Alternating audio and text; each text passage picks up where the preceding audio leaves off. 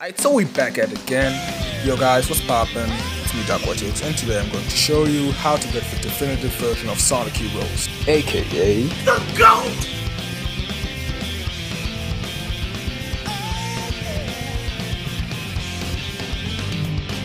Read the instructions that are placed in the Steam Unlocked website.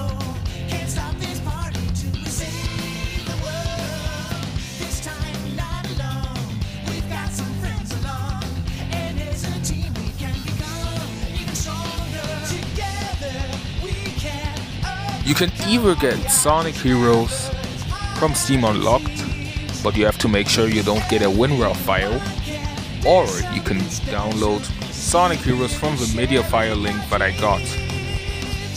What you also need to get is a Modloader for Sonic Heroes, which I'll all be linking in the description. By the way, if you download the Modloader in the Game Banana page, make sure to download all the requirements.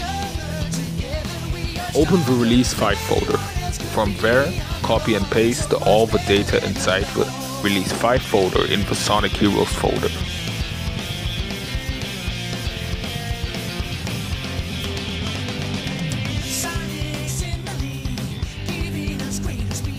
Join the Discord server if you want to hang out with me, or just hang out with my people. You can also get in my Discord server lots of Sonic content and also Dragon Ball content. So, if I were you, I would join. After downloading some mods for Sonic Heroes, which I linked in the video description and on my Discord server, create a mod folder inside the Sonic Heroes folder and paste the mods there. After you open the Modloader, go to the plus icon and select where Sonic Heroes is installed. Click on the Sonic Heroes icon. Also make sure that the mods are loaded in this order exactly, because if it's not loaded in this way, the game will always crash.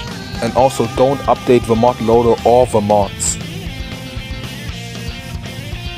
From here I would recommend DS4 Windows, since if you want to configure the X inputs, which Sonic Heroes always uses for some reason, like damn you! All you need to do is create a profile in DS4 Windows, name it whatever you like, and it's already selected as an X input. If you're done, then click on the essential X input controller hook and configure it. I recommend searching up an Xbox controller if you don't know the inputs for X input.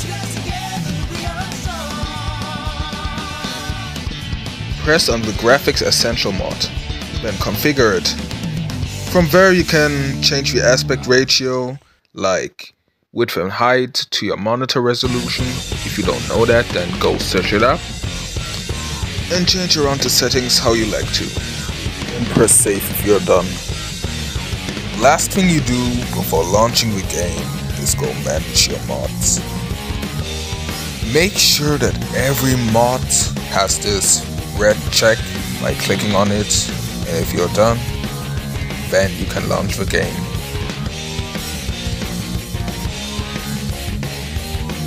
That's it with the video. Hopefully this tutorial helped. Make sure to like, subscribe, and all that good stuff. Also join my Discord server where you can hang out with me and all my members.